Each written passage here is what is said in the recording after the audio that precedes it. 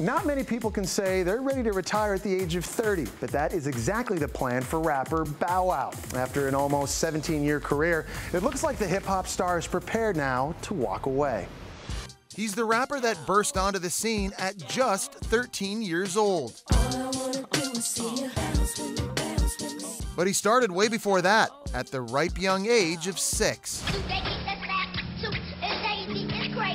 Bow Wow, formerly known as Lil Bow Wow, is now a seasoned vet of the hip-hop scene.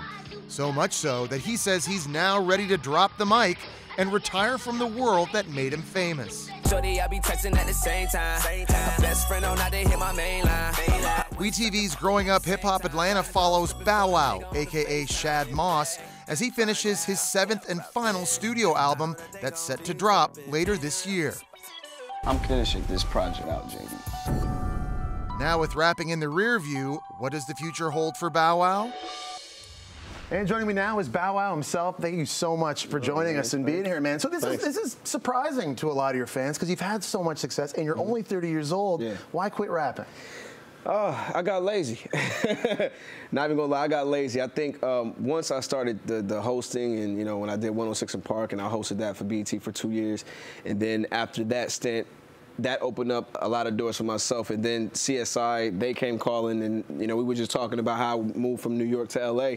That was 4 years in television, and I'm not gonna lie, like the money was incredible. So I was like, you know, why overwork myself to do something that I've been doing my whole life?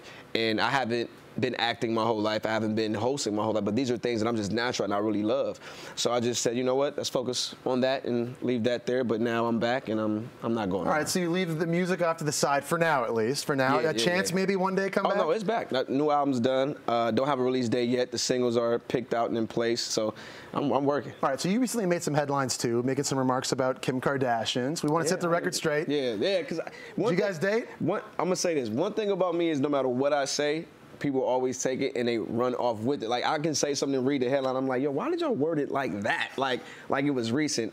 It was just at a point in my life. We were cool, and you know, I have a lot of respect for Ye. I know Ye personally. My friend Tracy Mills, we're all boys, and it was just a long time ago. And she was just a cool person. She still is sweet, talented. Her sister, everybody. So I have a lot of respect and a lot of love for Kim. But that was so long ago. And one thing about me is I respect a hustler. She's a go-getter. You know, she's a go-getter. We talked about Kim K being a go-getter. You're a go-getter too. I really appreciate it, brother. Thanks so much for being here. No problem. Awesome time having you. We wish you the best. The season finale of Growing Up Hip Hop Atlanta airs tonight at 9 p.m. on WeTV. More Daily Mail TV when we come back.